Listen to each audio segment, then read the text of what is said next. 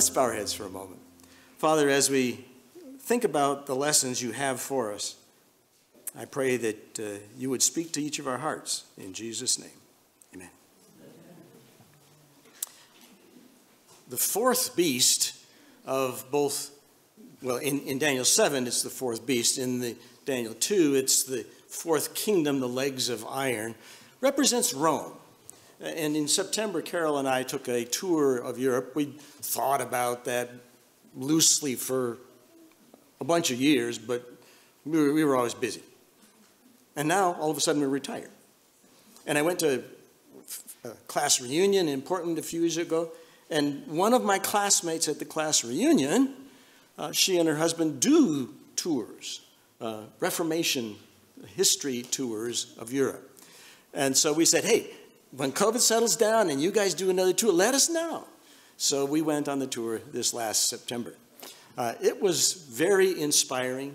We saw a lot of places that are important to the history of the Christian church. And we started off in Rome.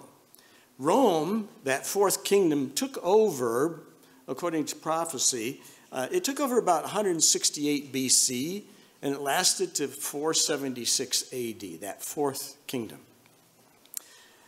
It was strong, and it was long-lasting.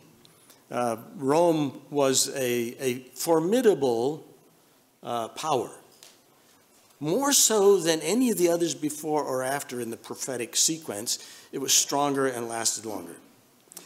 This is from the myth of the founding of Rome, the twins Remus and Romulus, nursed by a wolf, and then they went on to quarrel with each other, and one ended up being the founder of Rome. That was Romulus, that's why it's called Rome, and not Remus or something else, because Romulus was the brother who survived the quarrel. Daniel 2, it says, the fourth kingdom shall be as strong as iron, inasmuch as iron breaks in pieces and shatters everything. And like iron that crushes, that kingdom will break in pieces and crush all the others. That's Rome, the legs of iron. It has unfolded exactly as revealed in Daniel's prophecy, and our tour started there in Rome.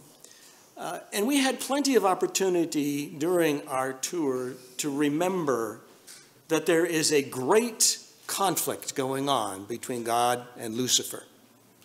And it has had many rounds, many of which the devil appeared to win at the moment. But never does the devil win. It only is a temporary thing when he gains the upper hand. God allows his enemies some room to prove who they are, among other things. Rome ruled for over 600 years. Daniel 7 says, and after this I saw in the night visions, and behold, a fourth beast, dreadful and terrible, exceedingly strong, iron teeth, brass nails. He didn't even have a name for the beast. We are not sure what animal he saw, but it was terrifying and awesome and strong and powerful. It represented Rome. Rome is a very old city. It rose to power as prophesied about 2,000 years ago, actually more than 2,000 years ago. These are some of the walls of Rome, the old walls. This is probably the 3rd century AD wall, but there were earlier walls from about the 4th century BC. Here's a gate, one of the old gates of the city, and our group walking through there. We also visited the Colosseum, probably one of the most famous places in Rome. It's also very large. It would seat 50 to 75,000 people in there. And the name amphitheater, amphi means two, and theater is a theater. So you take a theater with a curved seating area, and you take two of them and you put them together, and you get this full round stadium, the amphitheater, two theaters stuck together in a full. There are rings of support arches at higher and higher as you get further out from the center. that supported the seating area, and a little bit of that has been restored. You can kind of see on the left side here, the bricks are nice and clean and even. That's a restored section. This is the general condition inside. You see it's quite deteriorated, although the basic structure is still there. Right in the center in front was a floor level on top of what you see as the basement passages there. And they kept wild animals down in the basement area as part of the games. They could add a wild animal now and then. A section of the seating has been partially restored. The white stones would be basically the original, probably marble. And then there's stairways that go up and down to access the different levels and the different sections of the seating there. Out the arch here, you see the road in the background. That's the road coming into Rome where the triumphal return from a victorious battle would be celebrated as the general or the king enters back into the city. That's the road they would come in on. And just a little further to the right, there is a triumphal arch right there. And behind to the left, you see a building up on the top of a hill. That's one of the 7 hills of Rome. In the days when Revelation was written, the original 7 hills were all inside the original wall, and they had not built the later wall. That came about 200-300 AD, the outer wall. And all of this original 7 hills were inside the walls, and they're not huge hills. The city was about 1,000 acres, about 1.5 square miles inside the walls, and the walls were about 7 miles of length to the walls. And so they are modest hills, but those are the 7 hills of Rome. And I think we walked on several of them while we were there without me ever realizing I was on one of the 7 hills of Rome.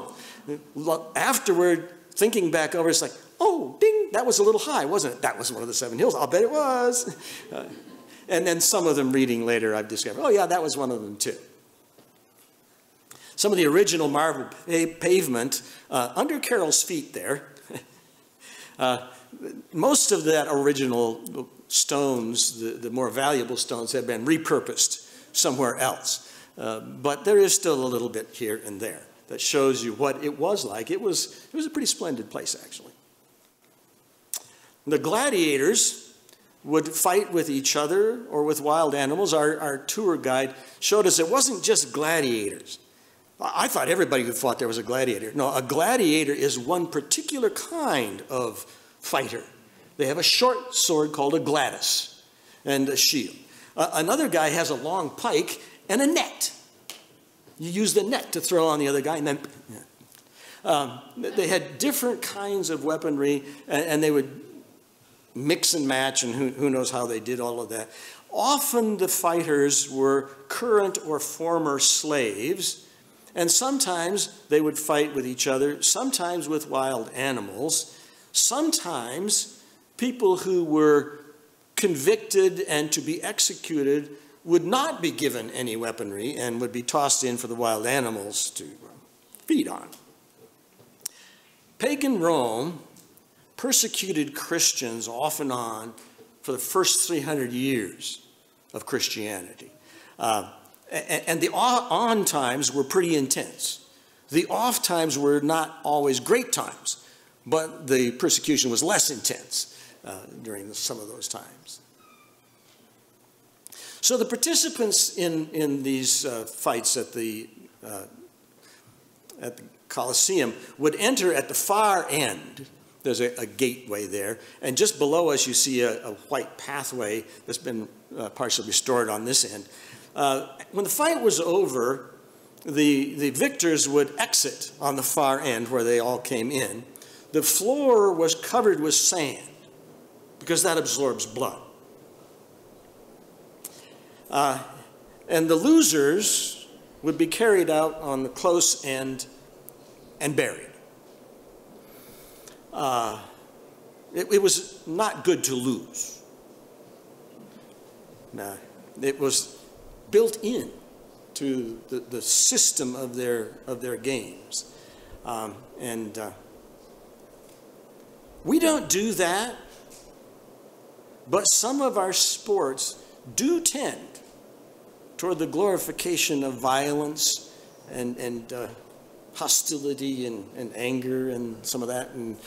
And you know, we ought to think a bit about what that's doing to us, because it's not positive. Some of our politicians seem to enjoy causing suffering to people they don't like. They routinely did that back in Rome, and it wasn't pretty. Watching human beings suffer or die for entertainment is incompatible with the ways of heaven. And you see that when you're there. And when you're walking through there, you know Christians died here.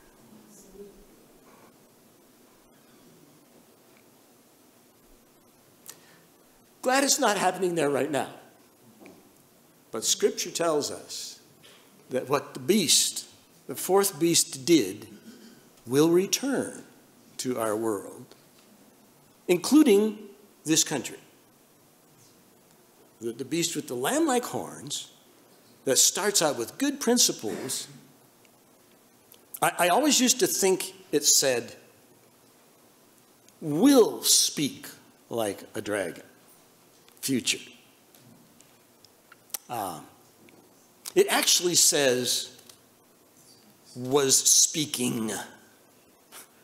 Always had some of the voice of the dragon.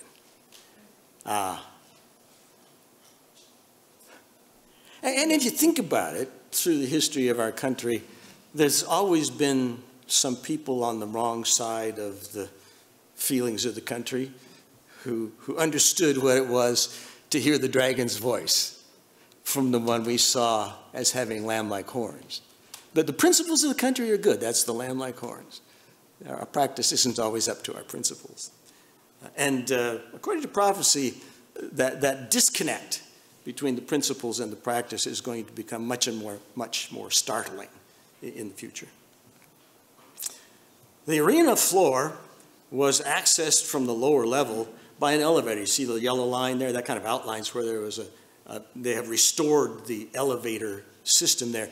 By a system of ropes, you could pull a cage for animals up, and then there's a trap door that's been let down, so that forms a ramp up to the arena floor. So you can open the cage door, open the trap door, the animal walks up the ramp and joins the fight up there. They had 36 of these trap doors scattered around the arena floor. And in the middle of a gladiatorial fight, they might throw in a lion, just to see what happens. I suppose it made it more exciting, if you're into that. But I'm thinking, no, not what we ought to be doing. This is a painting on one of the archways in the structure of the Colosseum. Do you see the crucifixions on the left there? How many crosses do you see? And I said, I know what that's talking about. But then if you look closer, what do you see on the ground right in front of the other three? A fourth one. This is actually not about Jesus in Jerusalem. This is about routine executions in Rome. Did it all the time. Plenty of them. Not just a few. It was an ongoing thing. That was one of the standard methods of execution in Rome, was crucifixion. Rome, that fourth beast of Daniel 7, the devil used Rome through its agent Herod to try to kill baby Jesus. And it comes out in the prophecy in Revelation when the dragon tries to consume the son as soon as he's born. That's Herod, agent of Rome. The devil later used Rome's direct governor, Pilate, to crucify Jesus and kill him. Rome was used by the devil to accomplish his purposes. And pagan Rome was generally pretty willing to go along with the devil's ideas of what they would do. This is the Circus Maximus, actually, a corner of it. It's near the Colosseum. It seated about 150,000 people. It was a chariot racing track. The racetrack moves off to the upper left from what you're seeing. The tower right there is actually not part of it. I thought, oh man, the announcer's tower. Well, they didn't have radio. They didn't have all that kind of stuff. That's actually a fortification from the Middle Ages, which was quite unrelated to the original purpose of the racetrack. The imperial palace is just behind the tower on the right. That's the ruins of the imperial tower. And that's one of the hills of Rome, the lower portion of it right there where the palace is, called the Palatine Hill. Many Christians were martyred at circus events, at the races, at these race tracks. And there were more than one racetrack in Rome. When you visit in pagan Rome, you can see that when a secular state power decides to enforce religious concepts, it always ends in persecution. Always ends in persecution. Pagan Rome was an example of that. It certainly did. This is the remains of the grandstand area there at the Circus Maximus. Chariot racing was a big deal for many centuries in Rome. There were 4 teams: the red, the white, the blue, and the green. I thought, oh, that's pretty easy. Red, white, and blue, add green. But later it narrowed down. They lost a couple of teams that quit participating, and it narrowed down to just the blues and greens. And in those days, from the stands, the spectators would throw things at the participants. And if it was a participant you didn't like, you might throw deadly things at them. It was part of the sport. Like, what's with that? That was part of the way the thing went. Crashes were frequent. In order to be fast, the chariots were built very light, so they broke very easily. And it was not uncommon for the charioteer to be drugged by the reins when the chariot shattered, and might be the end. Often deadly. The greatest charioteer of the ancient world, and, yeah, okay. Can you tell me who's the highest paid athlete in the United States right now? I actually don't know. Anybody know?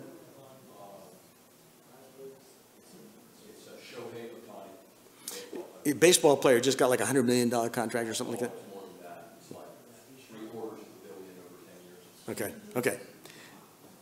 This charioteer, Gaius Appuleius Diocles, he won 1,462 races out of 4,257 that he was in.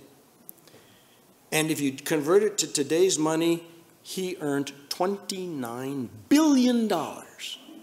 Billion dollars. The wealthiest sportsman ever in the history of the world. A chariot racer. It was a big deal. It was a big deal. Now, across town, over by the Vatican, where the Vatican now is, there was another circus. It has been called the Circus of Nero, although he didn't build it. He did own it at one point. And here is a map of St. Peter's Basilica and St. Peter's Square. Now, the Basilica and the Square are laying sideways on the map. And to your left, the light gray area, that's the building, the basilica. And then there's kind of a keyhole shape in white. That's St. Peter's Square out in front. See the green lines? The green lines is where the chariot racetrack was, okay, in ancient times. So it was under part of where St. Peter's is and part of where St. Peter's Square are. And you see the yellow circle now? That's where St. Peter's grave was, right beside that circus. There's a reason why he was buried there. Here's a list of Roman emperors: Augustus, Tiberius, Caligula, Claudius, Nero, Galba, Otto, and Aulus. Augustus, we have him in Scripture. Luke 2, verse 1. It came to pass in those days that a decree went out from Caesar Augustus that all the world should be registered. And it goes on to explain that as a result of that, Joseph and Mary go down to Bethlehem to be registered, and that's why Jesus was born in Bethlehem. Not in Nazareth where they were living, but in the hometown of Joseph, Bethlehem, as the prophecy knew and predicted. And then in Luke 3, Tiberius. Now in the 15th year of the reign of Tiberius Caesar, that's when Jesus came to John to be baptized. And he began his ministry. John was at the height of his ministry under the reign of Tiberius Caesar. Now the third guy there, Caligula, is the one that started this other circus racetrack. He began building it, and his relative Claudius picked up on that. And Claudius, his name comes up twice in Acts 11, verse 28. It talks about Agabus, who was a prophet in the church, who showed that there was going to be a great famine, which also happened in the days of Claudius Caesar. So he just happens to be the ruler at the time this famine came along. Chapter 18, verse 2, when Paul gets to Corinth, he finds Aquila and Priscilla because Claudius had commanded all the Jews to depart from Rome. That's how come Aquila and Priscilla were in Corinth when Paul went to Corinth. They'd been evicted, they'd been banished from Rome because they were Jewish. So the Circus of Nero was started by Caligula, and it was finished by Claudius. It was a private track that belonged to their family, and they were in the ruling line. When Nero came along, he made it public, no longer private, because he wanted to be cheered as he raced. A little adulation, maybe a little narcissism there. Nobody would ever play to the crowd. We see it. It happens here too. Caligula liked chariot racing, and when he was building the circus, he brought an obelisk from Egypt and set it up in the middle of the racetrack out in the center. They call that center part, the divider there, they call that the spine, the backbone of the racetrack. And that obelisk remained standing there until the 1600s or 1500s, when it was moved to the center of St. Peter's Square, where it stands today. That same obelisk stands there. That was when they took down the old St. Peter's Basilica built by Constantine and built a new one paid for by indulgences and Tetzel.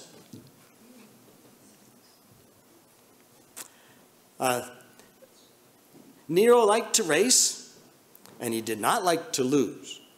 There was a time that he fell out of the chariot and had to be loaded back in. He did not complete the race, but he still won. It is good to be the emperor, said the article I was reading. It's good to be. You don't have to actually cross the finish line. Just be the emperor. Yeah, you probably don't want to win against the emperor. You know, might be a bad taste to that somewhere. This circus was the site of the first organized state-sponsored mass execution of Christians by Nero in AD 65, after the big fire in Rome. Some people have said Nero probably started the fire. Other historians have said, well, he probably didn't start it, but he was very eager to make big improvements on the part of the city that had burned, and he made it sound like he liked what happened. So people said, ooh, you think? Maybe he did it? And so the story has come down that he did it. We don't really know that he did or didn't.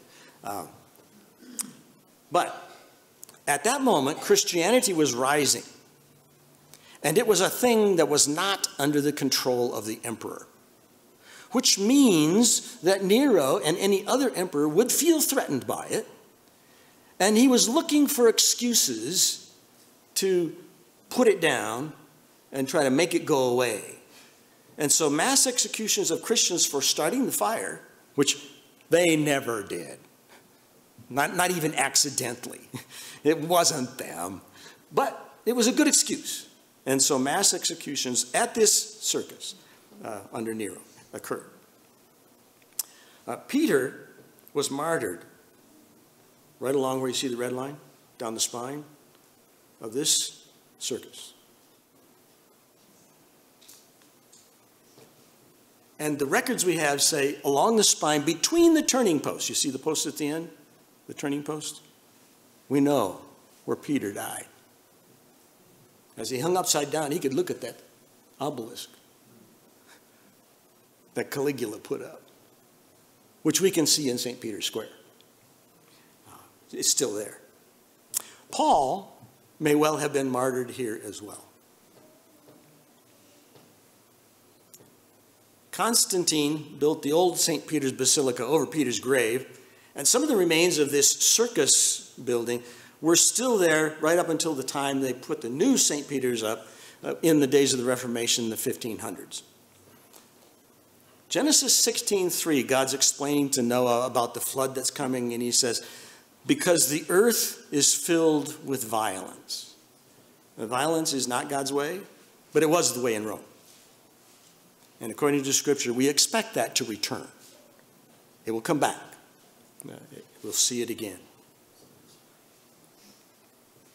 This is the Roman Forum, the center of the city's functions. There were a number of buildings in the area, the government buildings, and it was where the business of the city would occur. This is standing on one of those hills of Rome, looking across the Forum area to one of the other hills of Rome. Don't know the names of these two. I couldn't figure it out on my map. I don't even know where I was standing when I took the picture. That might be part of it. But that's some of the hills of Rome. This is the Appian Way, the road coming into Rome. You can see a little bit of the wall and the Tower of Rome right ahead of us on the right-hand side. This is the road that Paul came along when he was first brought to Rome as a prisoner. Acts tells us in Acts 28:15. He came along the Appian Way. That road is still there. We can drive on it now. It's been paved, but it's still the Appian Way. The Mamertine prison is where Paul was kept before he was beheaded. Anybody any good at reading Latin or Italian? Up at the top there, it says, Prigione Dei SS Apostoli Pietro e Paolo. What'd that say? Peter and Paul. The prison of the saints, the apostles, Peter and Paul. Now we knew that Paul was imprisoned, if not here, somewhere close. But tradition has that they were both imprisoned here. And when I first heard that, I thought, I wonder when Peter was here. This is the access hole down to the dungeon below. You're kind of at a basement level, looking down into the sub-basement dungeon level. That's not a really big hole.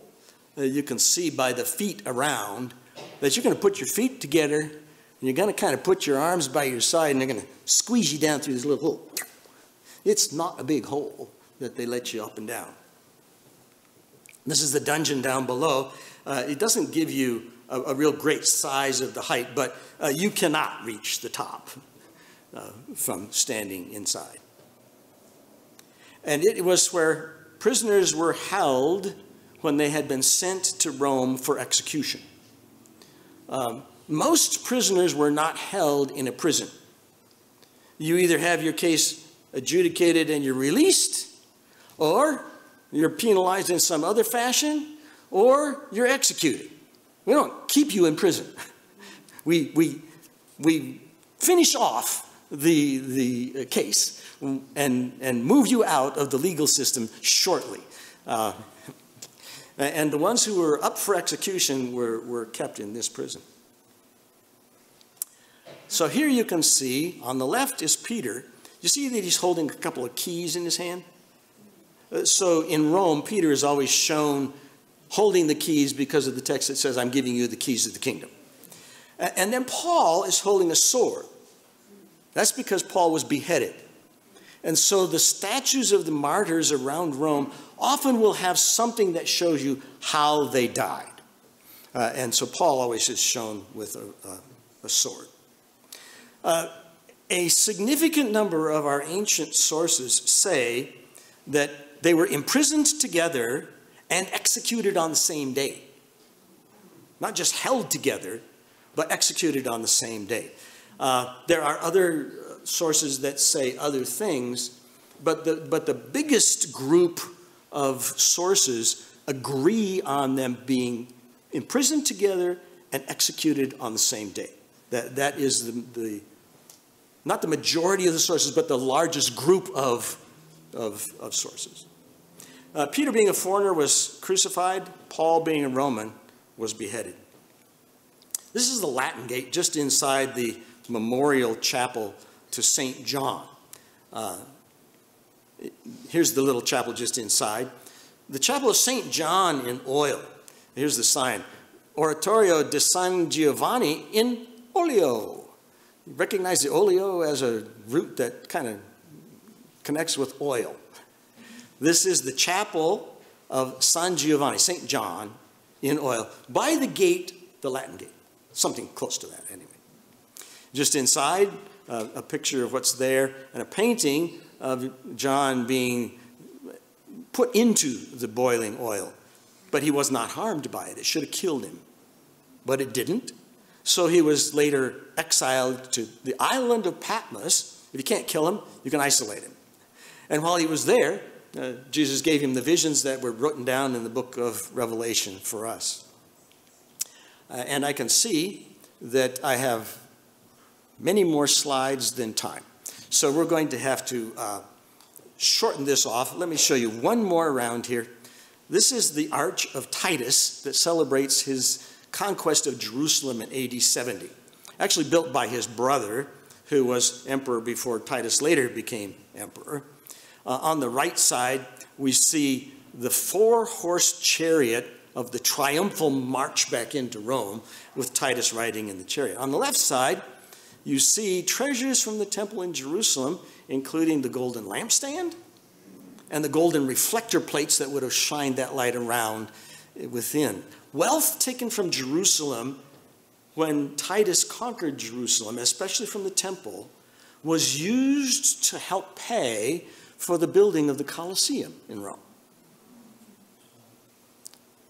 Great ultimate use of the money donated for sacred causes. Huh? Not so good, not so good. But as we look back, there are a lot of Christians who died early in the Roman Empire. I was going to show you some of them. I think I won't. But Bartholomew is shown with a copy of his face draped over his arm because he was skinned. And Philip is shown with a little cross behind him because he was crucified. Paul is always shown with a sword because he was beheaded. There are a lot of different ways to execute people who didn't knuckle under when the devil's agent said, "This is what you will do or else." God's faithful people said, "I'll take thee or else." Because I know that my Redeemer lives. Amen. And he will stand on this earth. And in my flesh, I will see him.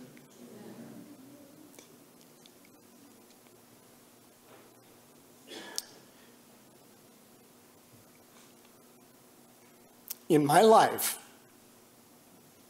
I have often thought, what is taking so long? What is taking so long?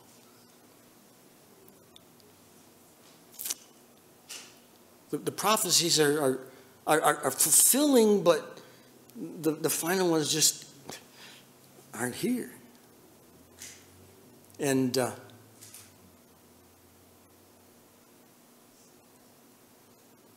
if you're alert to it, it's beginning to happen. If you watch for it, you can see it. If you listen for it, you can hear that dragon's voice.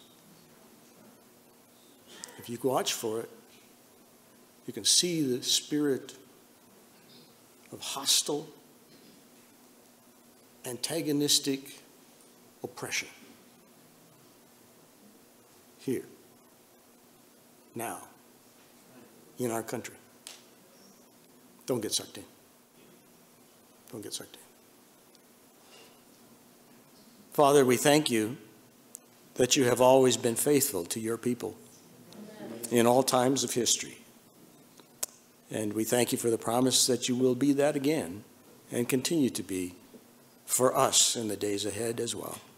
Thank you in Jesus' name. Amen.